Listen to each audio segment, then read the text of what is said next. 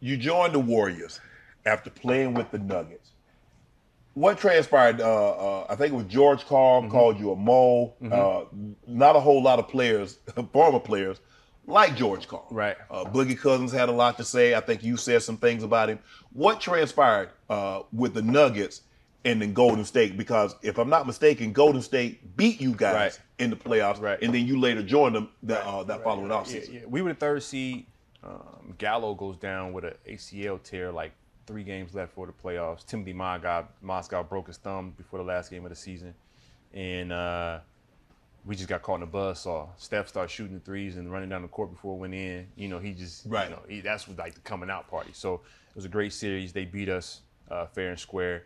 But it was one particular thing that happened where we had an interesting scouting report, you know, with Steph and Clay. You know, we just gonna rough them up a little bit. Right. You know what I'm saying? And it was getting a little borderline, you know, and getting borderline dirty. Yeah. So I was never a fan of, I can't stop you, so I'm gonna try to rough you up a little bit. Right. You know, man, may the best man win. Right. You know, I feel like I'm the better player, and if you get me today, you got me. Right. And I remember Mark Jackson. Right. You know, I'm in front of the bench, and he was like, "Yo, why y'all trying to hurt my players? Why y'all trying to hurt my players?" And I'm like, "Coach, I don't move like that. So, you know, I don't move like that." That was it. That was all you said. That was it. I don't play like that, Coach.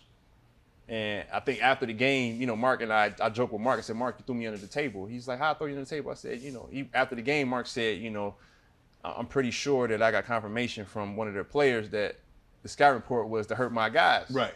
And, you know, we understand how we talk to each other. Right. Listen, I'm basketball one-on-one. Right. We're going to compete. You beat me. That's how I move. Right. But everybody in the world know the scout report. You just watching. Right. You know, our bigs is crashing into the guys. They a bit clumsy. You know, stiffs. They running into the, you know, you can see it. So that was the sentiments coming out of that. And George didn't have an adjustment for them boys, and them boys beat us. Right. And typical George gonna run with a narrative that he gonna run away from what it was. Right. You just got out coached. Right. You didn't make any adjustments. So let me look for something else. And he's done it throughout his career. He wrote a book. He has some things about, you know, young African American men, and his reason for why they aren't as successful under him is because they didn't have fathers. He said some things about some African American players that I didn't take too kindly of, and you know, we haven't seen George in a while, and he's just looking for attention. So you'll see him on Twitter, you know, every other week, just looking for some controversy and just looking, you know, to bring his stature back up. You know what to do. Hit the subscribe button and become an official member of Club Shay Shay, where we do something before two something.